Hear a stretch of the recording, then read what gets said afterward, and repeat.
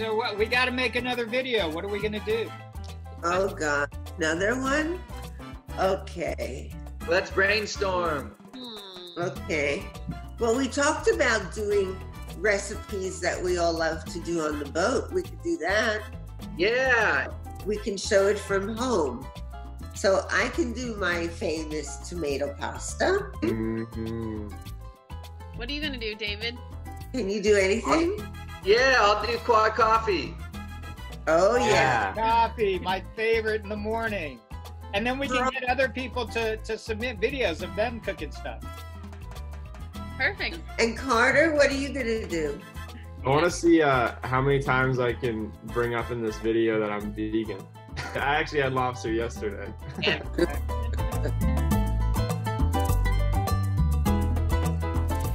So you saw how we came up with this cooking idea, and we asked Deborah to videotape herself and give us some instructions. And now we're gonna try out the recipe here on the boat, and you guys can try it out at home. Let's see how we do. All right, let's go.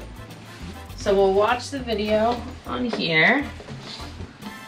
I already put it on iMovie, so it's easier to watch. Okay, there she is in her kitchen. Quiet on the set. Quiet on the set, please. Hi, I'm Deborah from The Impossible Dream. When I am a guest crew member on The Impossible Dream during our summer voyage, one of my tasks, as is every crew member's, is to cook meals. So my best meal, and the one that is always requested from me, is my pasta with fresh tomato sauce. So I'm going to show you how to make it. It's really simple. All you need is some kind of pasta. We prefer spaghetti, fresh tomatoes, kosher salt, very important for your water, cracked red pepper, because we like a little heat, and lots of garlic. Sauce drawer. Oh, there's our kosher salt. It's good. Unfortunately, this is the only thing on the boat that's probably not accessible unless you have extremely long arms. There you go. And I don't know if you can see it, but behind me there's a basil plant. And we always have basil on the boat. It's a thing of Captain Will. We're gonna keep her alive, and she's gonna give us tasty basil. So now this is how I prepare the tomatoes and the garlic. I like my garlic whole in my food. So what I do is I take the garlic and I crush it, and that makes it really easy to peel. Hopefully I don't stab my hand. Seems to have worked. Which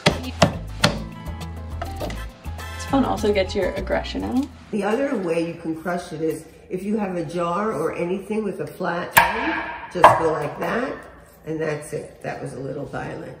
And then I always have a bowl near me wherever I'm cooking that I can throw things out. And the reason for that is because your hands get kind of gooey. And for us in wheelchairs, any movement we make, we're using our hands on our rims. So it's a good, if it's right there, you don't have to move around to try to throw it out somewhere. Then I take my tomatoes. I always use the smallest possible tomatoes, not cherry, but there's a kind called Campari. These are plum tomatoes. I cut them in half is the way I do it. And you'll see, I don't parboil them to take the skin off. I have my own way of taking skin off while I'm doing it. And really, this is about all the prepping. Okay, I'm gonna get out the pan. You gotta get way down here for this. Ta-da! Is it going? I didn't hear it. We're ready to use the olive oil. It's at a medium heat. I put in the cracked red pepper. I think it works well that way because the oil kind of absorbs the flavor and the heat. Our stove on the boat is an induction stove. It goes up to 9, so 5 should be pretty good for a medium heat.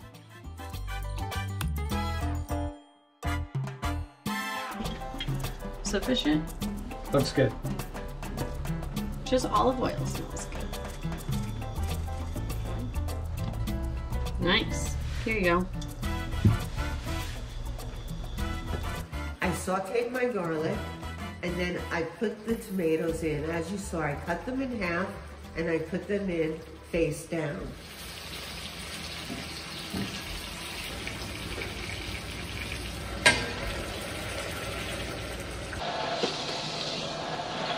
I always put a wooden board, a light one, on my lap. So that way, I can take this pot, it's on my lap, I take it over, takes a little bit of time, and that way I feel safe. And even if I have to take a hot pot sometimes, I put it on a wooden board. I get this a little over 3/4 because the more water, the better the pasta cooks. When we're in clean oceans, we use half salt water and half fresh water because we're also always trying to save fresh water. We'd love to have a water maker, but we don't yet. Normally we'd be using seawater, but definitely not at the dock. We're gonna wait till we're out in the middle of the ocean for that. And you put a nice bit of salt. Pasta should always be in really well salted water. As these tomatoes get soft, I can take my tongue and I can just pull the skin off. Looking beautiful. Okay, actually, I have never tried to skin a tomato before. Oh, but it's surprisingly easy. Just like she said. Deborah speaks the truth.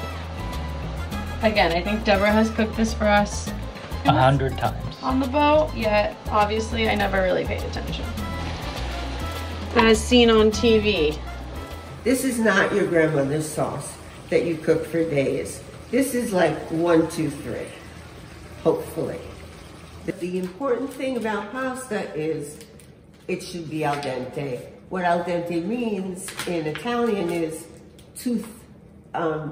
it's for your teeth. It should be chewy. Pasta should always be chewy. So when the water boils, I'm gonna put in the pasta.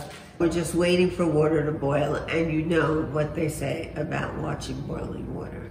So I'm gonna try to distract myself by maybe having a sip of wine.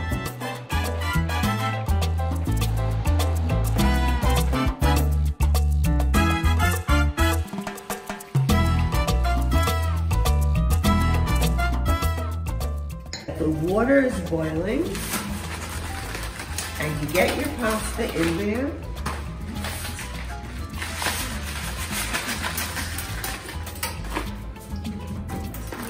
The important thing about pasta is to stir it all the time, and also to time it right.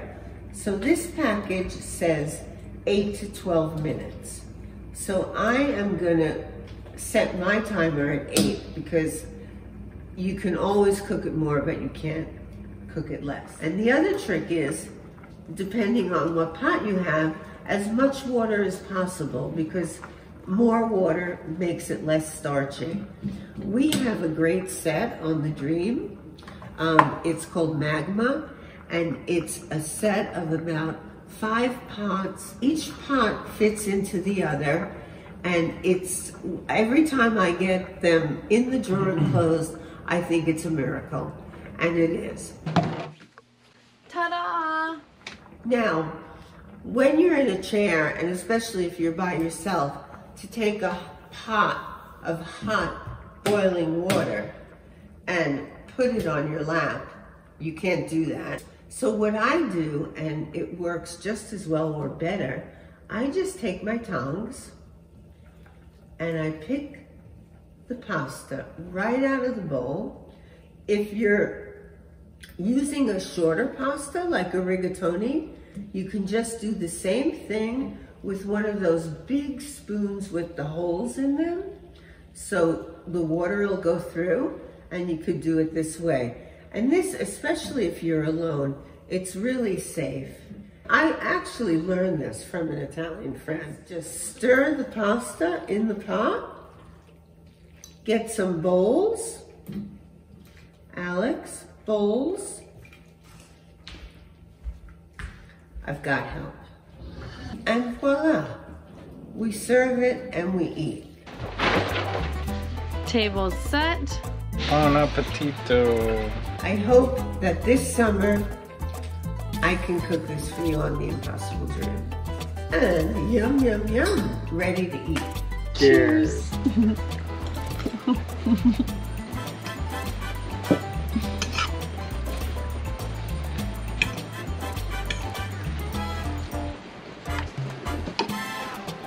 Mm-hmm.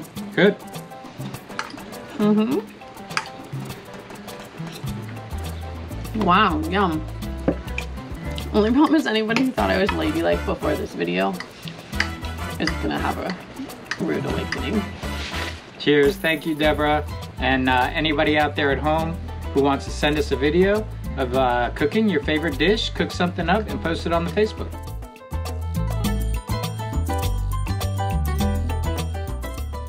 This is probably our most organized drawer on the boat. You can find everything you're looking for in a millisecond. That one needs to be That was a joke.